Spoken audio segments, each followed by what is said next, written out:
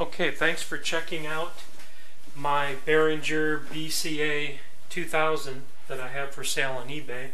I just wanted to show you a couple quick things here to get you familiar with it if you're not familiar with these type of audio recording interfaces. Right off the bat, it's a digital interface.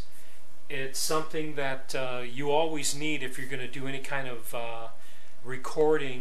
audio recording with a computer. Straight out, you can use this as a standalone without any computer. I don't have it hooked up at all to a computer. It's just I'm going to show you real quickly it's a simple standalone kind of mixer, nothing elaborate. If there was like some kind of big production, of course I would use a full-blown mixer, but just to show that this can be in a pinch used for a standalone, I have my iPod plugged into the stereo I/O of the second track, and you can hear that through my monitor system. I have the control room. It has two monitor sections. It has two amplifiers for headphones here, and also a control room output besides the main output of the unit. But just standalone, you can only use the headphones or the monitor out in this type of mode. So I have that going right there. And then I put my keyboard into the guitar input in this. So I got three, essentially what you got is three analog inputs. It also can incorporate a digital input as well into this kind of mix. But here I have that going, and then I got my keyboard here.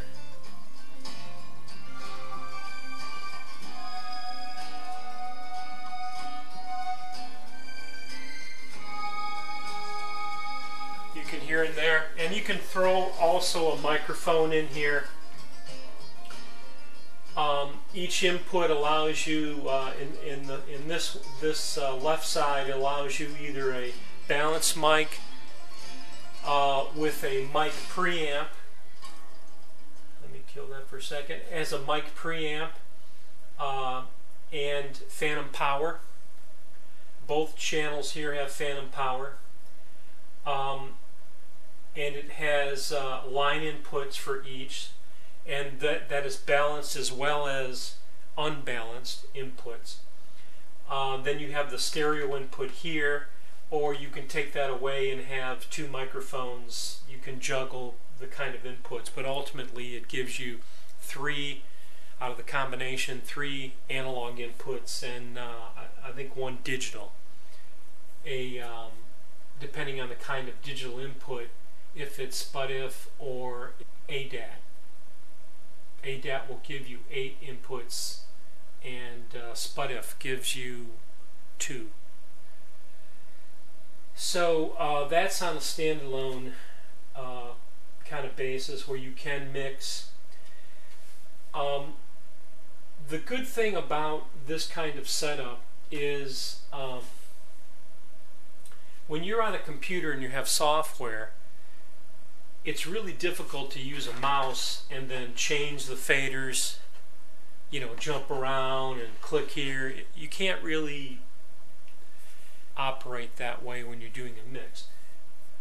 That's why hard surface is light years ahead of when you're interfacing the two.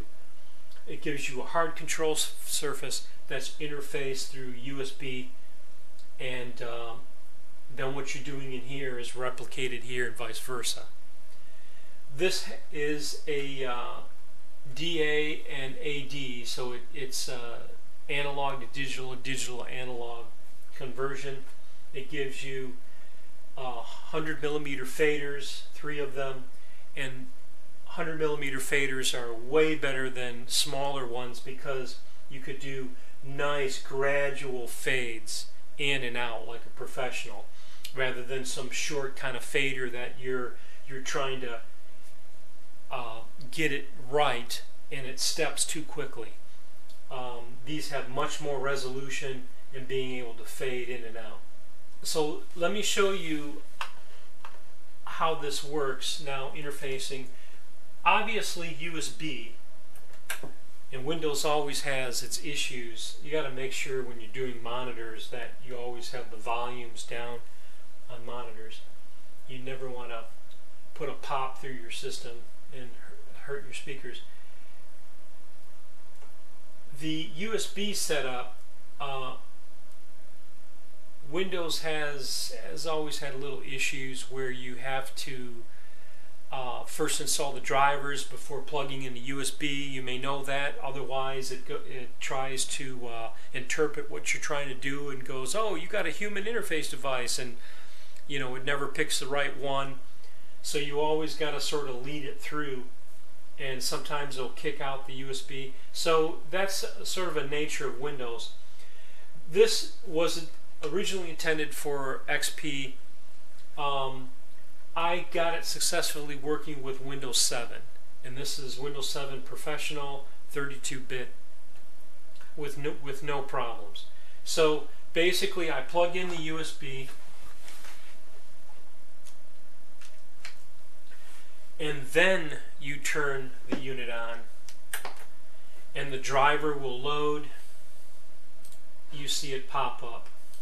Here's the driver for this device, and it says Behringer BCA2000, and this is the hard control for the unit, the driver control, and in it has some tabs, various setups and information, and it tells you right here what bit rate, sampling rate rather, it's connected to.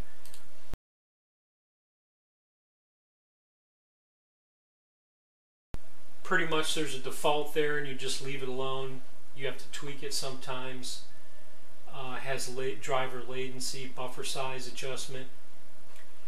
Just leave that there. Then you open whatever your favorite software. In this case I'm using Adobe Audition, just because I have it and it's a really nice, easy thing to do.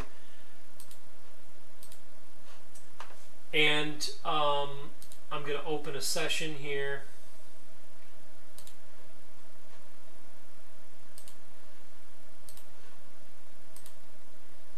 And there we go. So now these two are interfaced, and we're doing something a little different now, where I have a track here that I put in here. I'll show you how I did this. I imported a track. Now of course this is the software I'm using. You can use any kind of software you want. I'm selling this, but I am including with the purchase of this Adobe Audition 1.5, which you can use to upgrade to the newer version 3. I think it's $99. I'm not sure, but it's upgradable. And it's brand new in the box. You can see it over there in the corner, Adobe Audition 1.5, brand new in the box, wrapper. I have one of these. I have two of these actually, these Behringer BCA2000s. I'm keeping one, I'm selling one. Brand new in the box is the one that's listed there on eBay.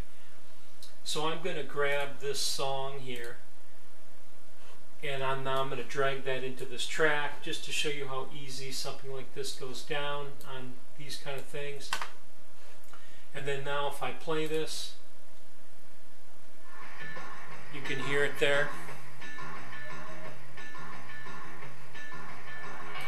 Now you can have, let's say I did that, I recorded it, I just obviously just grabbed something pre-made and put it in there, and then I want to now play and build tracks. And in the digital world, of course, in software, you have unlimited tracks. I mean, I can go up to 100 tracks. So keep that in mind. So here I have just visual here, 2 tracks. Obviously, if I shrink this down, you'll see all the other tracks that I can load in there. But to illustrate, let's just do that. And I'm going to arm one track, And then now in that track I could be singing, or I can have other instruments. I'd have my keyboard already hooked in there, so I have this going on.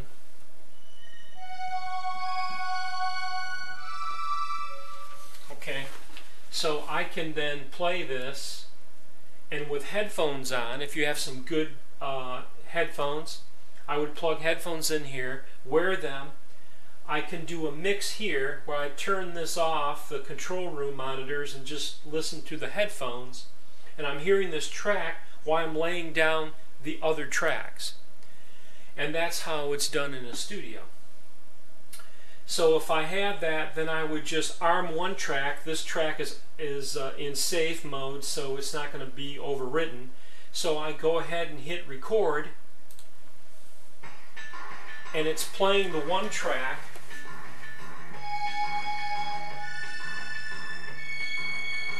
While I lay down my mix. And then I can play them back, and then you hear my mix in there also. So basically that's some of the stuff that you can do, really easy to do. The importance of this as opposed to trying to do a mix here where you're just trying to move faders with a mouse. That's what a hard surface is able to do for you. Now on the other hand, there's some other points also to be made, that a digital interface like this, not only is it essential when you're doing work with a computer and having a recording studio in a computer, because somehow you have to get that signal into the computer. This is the way to do it. You have to have some type of interface. An interface with faders and individual pots, sort of like a mixer kind, is much more, it provides much more options and makes the process smoother than other interfaces. And that's why I chose this interface for my personal things. I just ended up with two, and I'm selling one. But it is 24-bit. Sampling goes all the way up from 44 to 96 kilohertz. Keeping in mind your typical CD is 16-bit at 44 kilohertz. This gets you into studio grade workflow.